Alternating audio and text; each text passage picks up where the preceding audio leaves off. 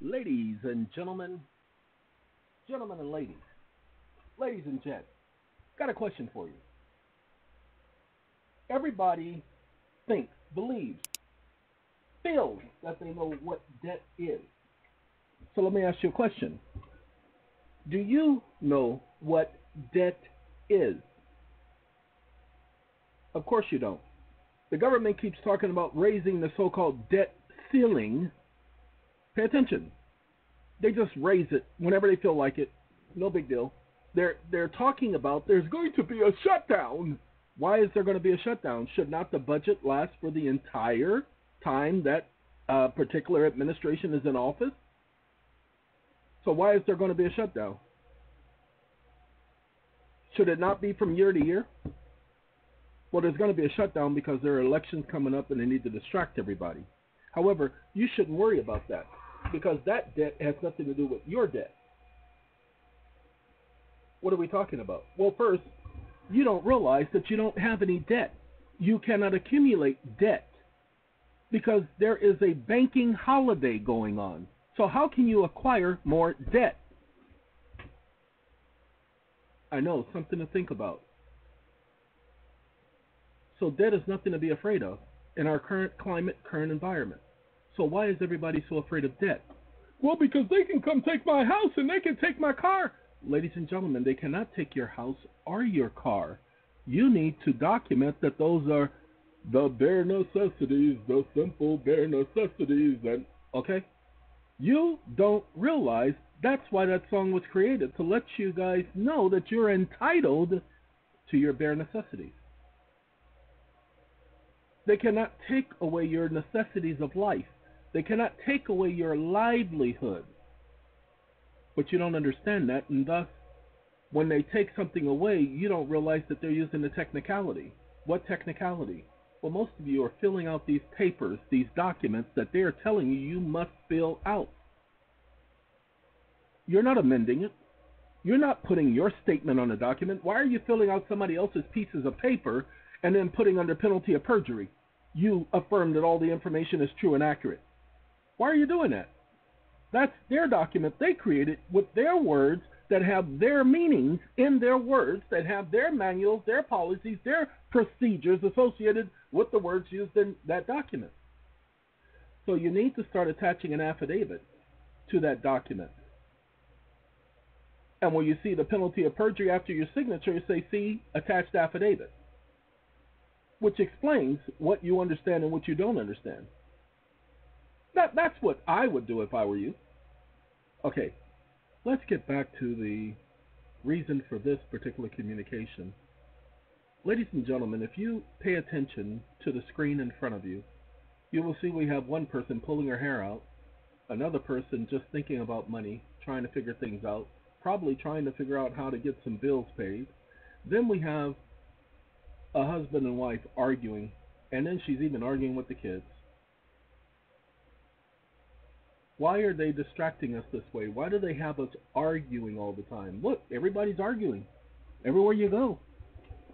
Everybody's worried about, pay attention, money. Why? If you go to the SATCOM website, let's take you there for just a second. Ladies and gentlemen, right here, SATCOM makes a statement. It says, sorry. We have quite a bit of experience. We've had $2.3 trillion in carry-forward credits assigned to our interest to secure and back up our security agreement. Ladies and gentlemen, SATCOM has over $4.8 trillion in assets. Tax credits are assets. Let's do this for you so that you understand. Because everybody needs to understand the following. ASSETS,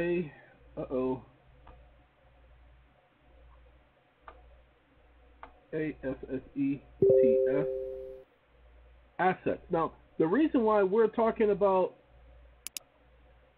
tax credits are assets, because if you look at the Fourth Amendment, you're entitled to be securing your property, your person, your homes, and your assets. Interesting, ain't it? Google doesn't usually answer questions anymore. It used to, but now it only puts up the top, blah, blah, blah. It takes your words and mixes it around. Okay? So, tax credit is an amount of money, according to this, and it says how it works. What qualifies? 3 types. We don't care about that. That's not, is tax credit an asset? Thank you. That's the question that we're asking. Note that as tax credits, the tax court has held, tax credit is a capital asset in and of itself, not by virtue of its relationship to other assets. Tax credits are assets.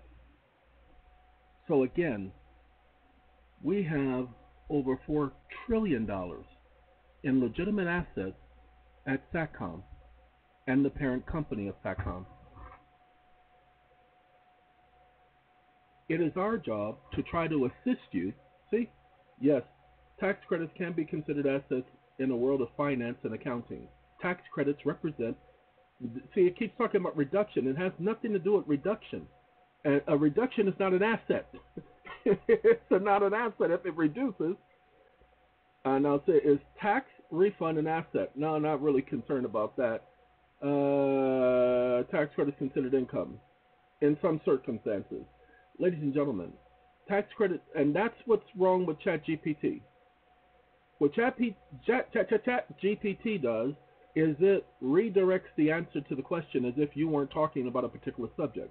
All we were talking about is state income tax credit is a capital asset. See, they want to say capital asset. We don't care about capital anuses. That's not our concern. What we are concerned about is that tax credits is an asset. That's what we're concerned about. And so what I have taken the time to do over the past 2 years, I told you all this was going to be the mission because I saw nobody was getting it. So 2.5 years now, I have focused on nothing but tax credits. Go and look at all the videos talking about tax credits, trying to educate people on tax credits, telling them how valuable they are. Many people have them and don't know what to do with them. So, back to the understanding. The debt acknowledgement program. All of you need to realize what a debt is and what a debt isn't. Tax credits is evidence of a debt being forgiven. Because we are in bankruptcy as a country, we're in a banking holiday. That's bankruptcy, ladies and gentlemen. That's a banking emergency. Go back and look at the act. They declared a national emergency, and it's still ongoing, for over 90 years. It is still ongoing. That's bankruptcy. Bankruptcy is a banking emergency. Bankruptcy. Banking emergency. Let's do it this way, because many of you guys are not understanding it, and I've never done this, so hold on one second. Let's take a look at this, and let's see if I'm right. No, as a matter of fact, we're going to do it a different way. We're going to do it through this means right here. We're going to pull up the desktop version of ChatGPT. The desktop version. I have been able to get ChatGPT and Bard to answer my questions about legal matters. I can't tell you guys how to do it because they listen to the videos. And they've been changing it so that it makes it harder and harder for me to program the system to do what I want it to do. And so to keep that from happening, it's still processing, so give it a second, y'all. It'll be up in a second. To keep that from happening, I need to be able to take care of that. So I'm going to pause y'all for just a second. I have a question, and I want to look at the broad meaning of the term bankruptcy.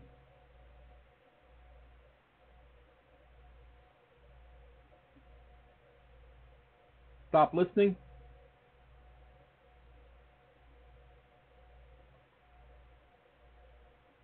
I apologize, ladies and gentlemen. It's not picking up my voice, so give me a second. Oh, there it is. It's about time.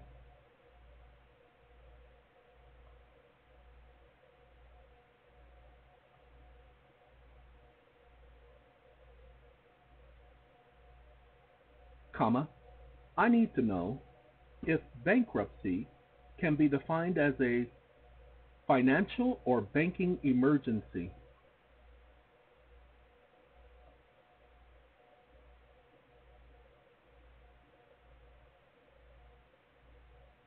comma, I need to know if bankruptcy can be considered a financial or banking emergency, question mark.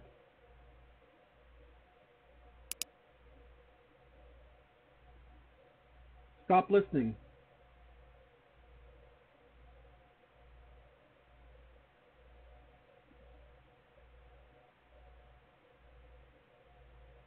I didn't ask that. I asked if it was a banking emergency.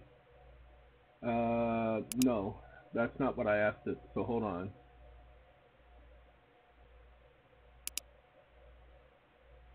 It's telling me about the traditional sense, and I didn't ask it. In a broad legal sense, it refers to the legal status of a person or entity that cannot pay their debt. It is a legal process that helps individuals and businesses.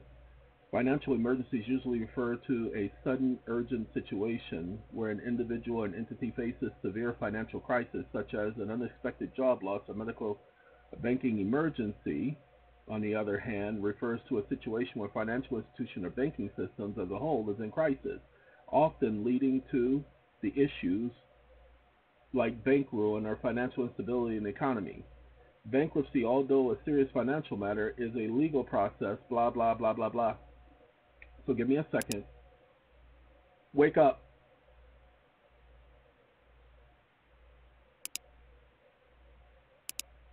Wake up.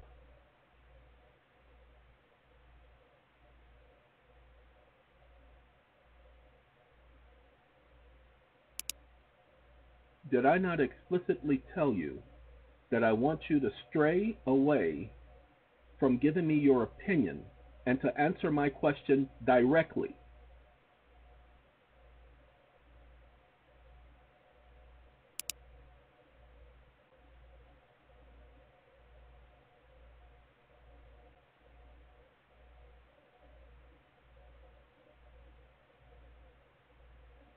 Question mark.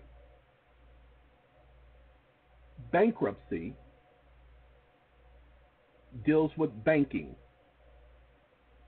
i.e. the root word, exclamation mark. I did not ask you in the legal sense, I asked you for the financial sense. Comma, do not ignore my directives again. Period. Bankruptcy is a specific situation where an individual has an emergency that if they don't take action, their creditors can come and seize their belongings and or property. And thus it is considered a financial emergency, not only under legal terms, comma, financial terms, but in reality. Comma, so stop trying to mislead me. I've already told you who I am. Exclamation mark. Stop listening.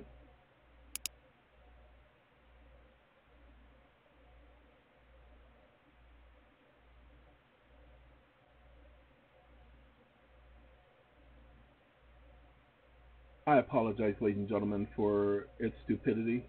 I apologize for the misunderstanding. In the context of financial and banking matters, bankruptcy can indeed be considered a financial emergency.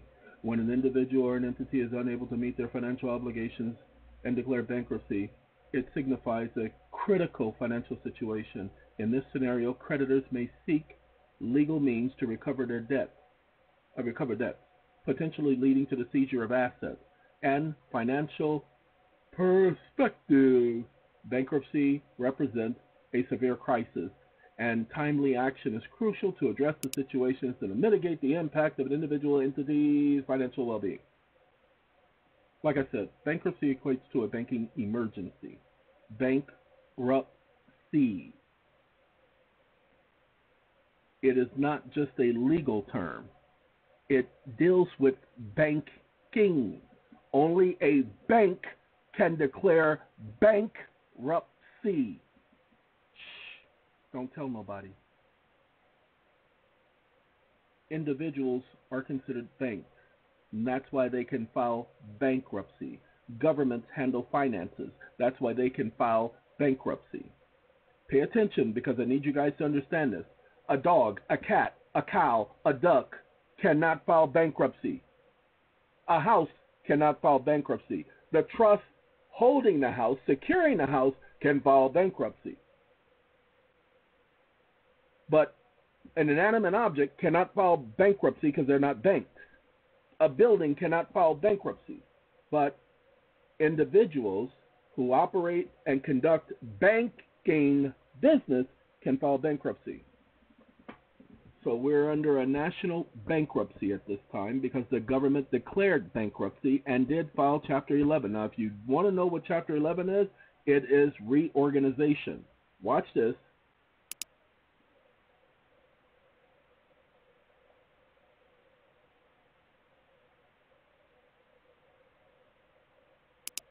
Is Chapter 11 reorganization? Question mark. Yes or no? Exclamation mark.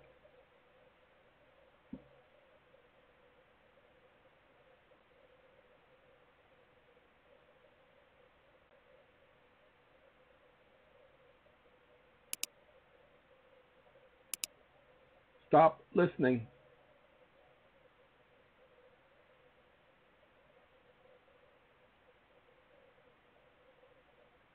Ladies and gentlemen, it took a whole lot to get that to happen just that way. It took an entire lot to get it to just do exactly that. Okay, because before it would answer yes, and it would say yes, but it could also be, and I didn't ask it about all of that.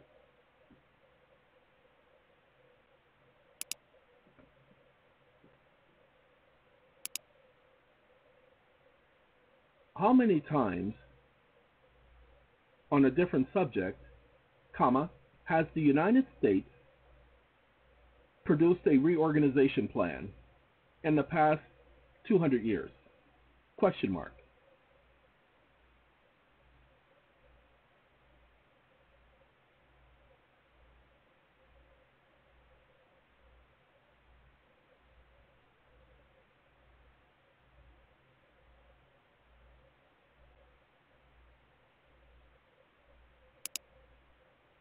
Stop listening.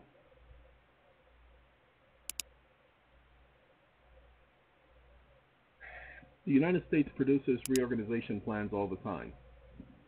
Remember, Chapter 11 is reorganization. The United States has produced several reorganization plans over the past 200 years. The specific number of reorganization plans may vary based upon the context and the criteria used for such classification. See? The Reorganization Act of 1939. Isn't that interesting? And its implementation. We're under reorganization. That's why John Trafficant, I think his name was John. I keep forgetting that young man's name, and I'm sorry. But he gave that speech in 1993 talking about how they were in the largest bankruptcy in the history of the world, and that they were acting as trustees over the greatest reconstruction reorganization plan in history. So, you need to understand, that's why the United States accepts gifts. That's why you get to gift to the United States, because they write off all of your debt. They take your instruments, as we talked about yesterday, so that you can understand. Those instruments that you do, promissory notes, your bills of exchange, your banker's acceptances, they may act like they're not accepting it, which is a lie, and they're monetizing it. That's how they're able to continue to do all of this spending. Look at the military and all the spending the military is doing. And yet they talk about budget cuts, and they never cut a budget. Go ahead and ask yourself. They say budget cuts, and they never cut the budget. Because your documents, sorry, we're going to open this up so you all can see it. Give me a second. Ladies and gentlemen, I didn't write this. I didn't create this. Pay attention. Under the new law, and it's a new law, so it means the new money is issued to the banks in return for government obligations, contractual obligations, bills of exchange, drafts, notes, trade acceptance, and bankers acceptances. So your promissory notes and your bills of exchange is money. They use that in order to give the banks more Federal Reserve notes, the world default currency. Now pay attention, the money will be worth 100 cents on the dollar because it is backed by the credit of the nation. It will represent a mortgage on all of the homes and other property of all the people in the nation, not all the citizens, all the people in the nation. So that's why you see them letting people come across the border. Shh, don't tell nobody, it's a secret. But everybody else thinks it's for all these other nefarious reasons. Y'all need to pay attention. This is all financial. This is all about money. It has never been about anything else. And that's why you don't see them returning your promissory notes. They hold on to them. Why? Because they realize they can put them in a special purpose vehicle, monetize them, trade them on the market, sell them perpetually. Now, let's get to the crux of our conversation, if you all don't mind. Watch this. Wake up. Wake up. I am told that tax credits are considered a capital asset, and capital assets are property. Is this not correct? Question mark.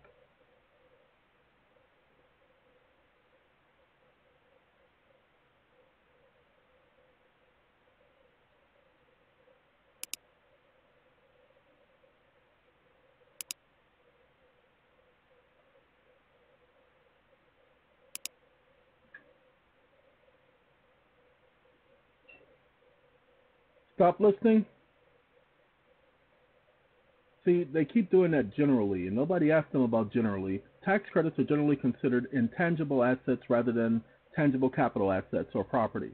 Tangible assets, such as patents, copyrights, trademarks, lack physical substance but hold value. Tax credits fall under the category because they represent a financial benefit that can be used to offset tax liability. These credits are assets for accounting purposes. Now watch this. Wake up.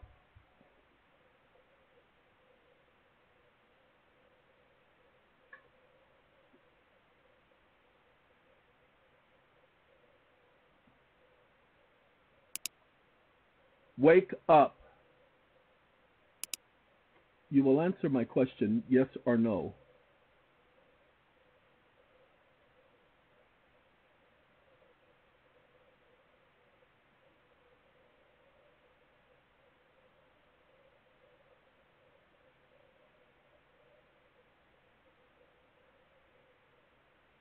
Sorry about that. Sorry. We had to get a better understanding. So what I got to do right here is I got to add this right there, and then I got to do that. Let's get this to go up so I can click here, get rid of that other answer. I just basically told them, you will answer my question yes or no, and not just give me some general answer, because my questions are specific in nature. Are tax credits considered property, yes or no? And do not give me a commentary or try to explain, because I told you who I am. So the answer is tax credits are considered property. Yay! Again, it took me a minute to be able to get it to do that. You saw the answer it gave me the last time. Generally, nobody asked you for that. See, when it does generally, I got to take this. This is one of my feathered friends. 1 second. Okay, ladies and gentlemen. I apologize for that. I had to take off one headset, and I got to put on that headset so that you all can hear me. That was a phone call from someone who is incarcerated, and I told them, the ones who call me, that they can call me, and I will give them the time of day if I have the time of day to give. Now, let's finish talking about this. Let's ask her one more question. Like I said, it took a lot to get her to do this. Wake up. Now, let me see if I understand this, and I want you to answer my question specifically, without conjecture and without commentary.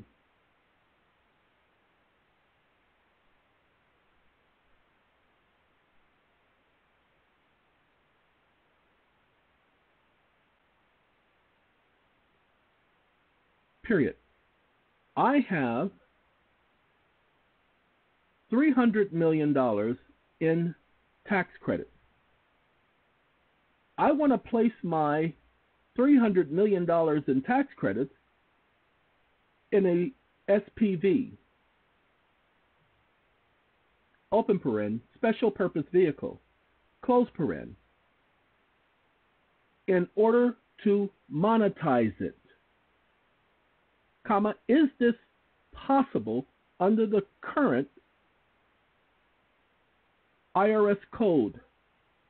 Question mark. Stop listening.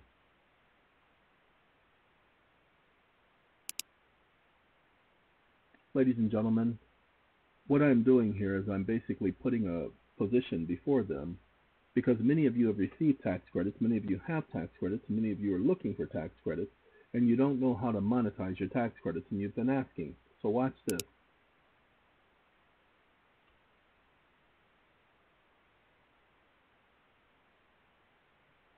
Give me a second.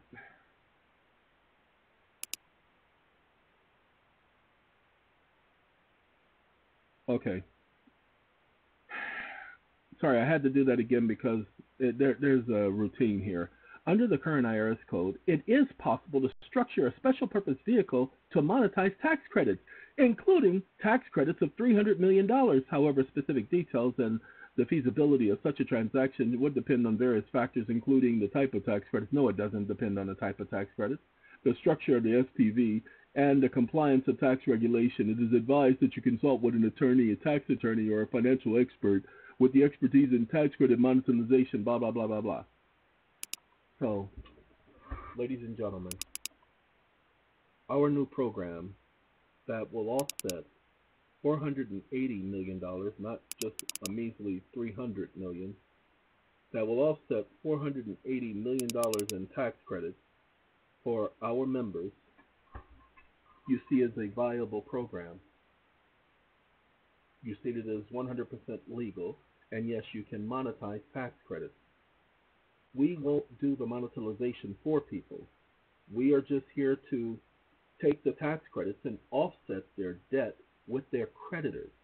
You see, our job is to document that we are paying off the debt dollar for dollar. That's our job for each of our clients. We will handle up to 3 accounts, up to $480 million only, not $481 million, not $488 million, $480 million. Not 4 accounts, not 5, not 2.5 accounts, 3 accounts. The price is on the website. Excuse me, I gotta close this. All right. The price is on the website, ladies and gentlemen. The website address is on the first page of SATCOM.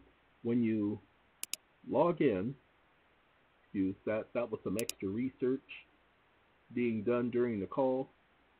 When you log into SATCOM, we're not going to go to this page just yet. We're going to go to the main page, and hopefully it'll take me there, because the staple singers couldn't sing it enough. When you log into SATCOM, just so you'll know how to get here,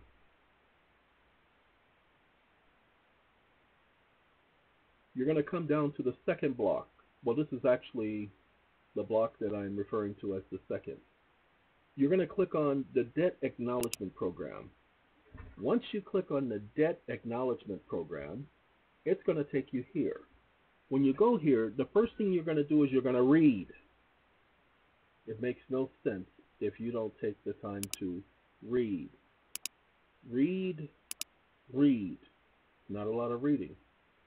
Then after you read that, then you're going to read this section, because you need to know what's going on and what's been going on with our laws. These are actual direct quotes from the law and the actual lawful understanding of the law.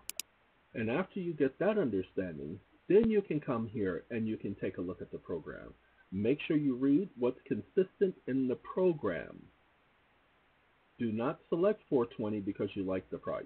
If you're not a current AMCF or AmeriLegion client or a Fourth Amendment collateral acquisition secure client, program client, then you cannot qualify for this. You will be rejected and you will be prohibited from participating in this program. permanently. Why? Because they've already had the majority of the work done here, they've already had done. We don't have to redo that. We only assign prices for the amount of work being done.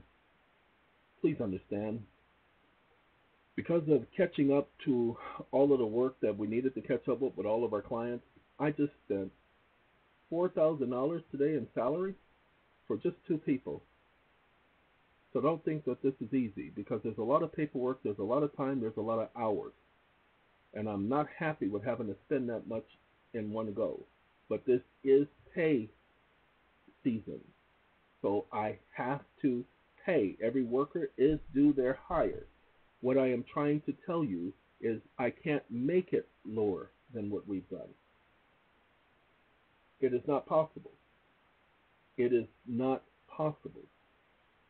All right, ladies and gentlemen, the partnership program, I promise you, nobody's doing anything like this. Well, people are doing it. Lawyers and big, huge firms are doing it, but nobody is doing it the way we're doing it. That I guarantee you. And this is the honorary member debt relief program, because they've already taken care of the notification of all parties and all of the challenging the debt. Well, we are now going to offset the debt, and we're going to document the offset, and we're going to have the official documentation of the offset. That's what we're getting ready to do. So, ladies and gentlemen, we're introducing the, let's get the title so that you can see it again, the Debt Acknowledgment Program. Okay, DAP. So the Debt Acknowledgement Program, everything about this program is explained here on this page from A to Z. Everything about the program is explained here on this page. And this is only going to take you to this site right here, which is AMCF. No, this is Amerilegion. Why? Because the same information in addition will be found here on this page. That's why you see the section of joint resolution right here. The uniform value of coins and currencies of the United States. It's not HGR 192. That was the bill. This is the law. Been trying to tell that to people for years, and I keep mentioning it because you guys need to understand the courts have already come to the conclusion that if you mention HGR 192, they're going to ignore you because you're not quoting a law. Notice how we say dollar for dollar. Tax credits are dollars, people. So when you do it legally, the correct way, because there's a procedure for it, you can pay off your debt. Shh, don't tell anybody. That's what we're doing. All right, up to 3 accounts. Up to 3 accounts. You won't be able to figure it out. You will be able to understand some aspects of the program when you receive certain paperwork. But the paperwork we're doing on the back end, there's a power of attorney that will be sent to you that you will need to, limited power of attorney. That power of attorney protects you and it protects us. Remember, there's an arbitration agreement. The arbitration agreement associated, give me a second, got to go all the way to the bottom, and this is a long way down, so 1 second. The arbitration agreement, this one doesn't have the same footer, so give me a second. We're going to click on this. See that right there? Same arbitration agreement. This is our dispute policy. You got a dispute? That's what the arbitration agreement is for. That's why all of our contracts are limited power of attorney contracts. Why? So that we don't take advantage of you and you don't take advantage of us. It requires, watch this, I'm going to do Control F, and I want to do good faith. G-O-O-D. Let's see. The arbitrator shall have exclusive jurisdiction to determine, render a decision, and or other compliance with respect to the good faith nature of this agreement. Ladies and gentlemen, this agreement has nothing to do with us taking advantage of you, you taking advantage of us. Section 6E is intended to promote arbitral immunity. By definition, all suits against the arbitrator, arbitrating organization, or representatives of an arbitration organization arising out of the good faith discharge of the arbitral powers are frivolous. All the parties agree to that. The arbitrator will never rule in my favor just because I'm me. Arbitrators are not chosen for that reason, and if they did, they would be fired immediately, and I will definitely be the first one going to court. Arbitrators are not here under duress. Now, you're going to see, if you take a look at it, you're going to see that good faith thing all throughout. I want to go to the one previous, this one right here, and then I'm going to let you guys get on about your day. Watch this. Additionally, it is exigent and of consequence that the undersigned to inform respondents in accordance with and pursuant with the principles and doctrines of clean hands and good faith, that by the respondent's failure or refusal to respond or provide the requested and necessary proof of claims raised herein above and thereby, and it shall be held and noted and agreed by all parties. Good faith is the issue here. Failure to respond in good faith. That's all we're concerned with, is everybody acts in good faith. Fair hands, clean dealing. You give your word, we keep our word. Trust me, I am breaking my neck to make sure I keep my word at all times.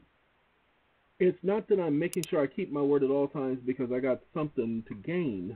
It's I'm making sure I keep my word because it's what a man does. Okay? So, want you all to take a look at that. That is the agreement. That is the basis for us doing a limited power of attorney so that no one, let's say I'm not around, this is done so that nobody else is going to come in and take advantage of you. You guys already know about what Ron West did? Well, he's not the only one who tried to take advantage of people. So I'm not going to let that happen again. That's why this was put together.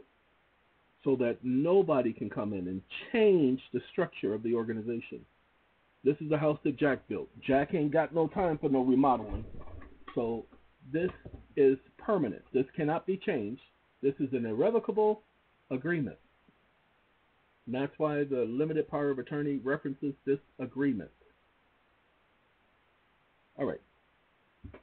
So ladies and gentlemen, as of today, this is October 1st, 2023. It is 1:48 p.m. Let me make sure you understand, not one single person in the last 30 years can come and say that I have defrauded them, taken anything from them, caused them to be in any anguish or distress as a result of their finances or their trust in me. Not a single person. That is my 30-year track record, and I dare anybody to show up and say that they can bring up a claim, because that would be a liar if they were to do so. My job is to operate under the title that I operate, and I can't say that title right now because I'm not supposed to bring that type of attention to his name, but I take that seriously. And so does the organization, because when I give my word, the organization is giving its word. If you would like to participate in the program, let's go back here so that you can see. Even after you've acquired the program, there's going to be individuals who've got questions. All of your questions are here. They're all answered throughout this whole page. Notice this. Have an issue? Please understand that we appreciate that, but we cannot answer all of your questions, as this is not that type of organization. Our form, this one right here, is for our client to communicate with us regarding specific issues that they are having after they've acquired the program. If you have a question regarding the program, you will need to read the information above and check the relevant updates onto this page, as it will be updated periodically. We thank you in advance for your understanding. This requires, if you do need, after you get the program, your name, your email address, the subject matter for which you wish to discuss, your phone number. Then there are right here, pay attention, 3 different things: which program, because this is for previous clients, which program you're a part of, and finally, the message, because only the strong can survive. All right, ladies and gentlemen, thank you very much for joining us, and I'm grateful that I had the opportunity of being able to explain the program in more detail. Again, the site, the link, there you go. Have a good day, everyone, and we do appreciate you taking the time to listen about the new program, the Acknowledgment program. Have a good day.